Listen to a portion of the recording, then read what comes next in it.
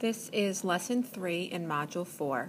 The objective is to interpret a fraction as division, and it covers Standard 5 and F3. So in this equation, they're giving you the mixed number of 1 and 2/5, and we have to figure out what the improper fraction is, what the unit form is, what the division expression is, and then check it using the standard algorithm. So if they're giving you the mixed number, it's pretty easy. The first thing you're going to do is figure out the improper fraction. Now this example comes off the homework. It's letter 1B on the homework.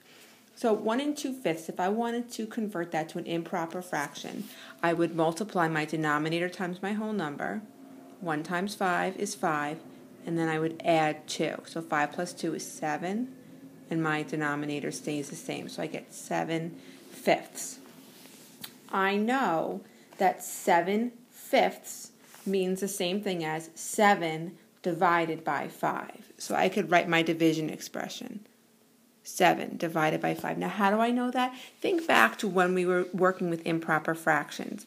If I had 7/5 as an improper fraction, remember we would talk about the 7 would go diving into the water, would swim underwater.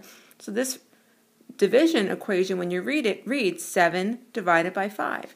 That's how you can figure out the division expression. Now, when it comes to unit forms, think about what you learned in Lesson 2.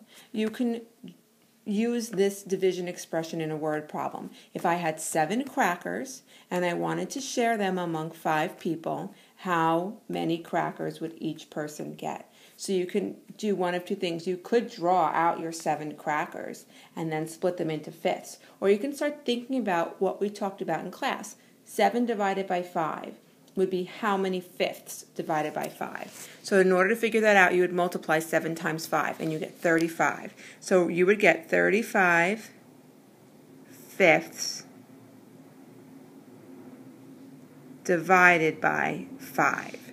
Okay, because you have those 35 little pieces of cracker, and you're sharing them among 5 people. And 35 fifths divided by 5 equals 7/5.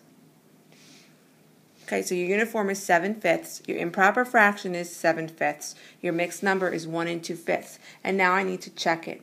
So I'm going to go back to my improper fraction, 7/5, and my 7 is going to go diving into the water.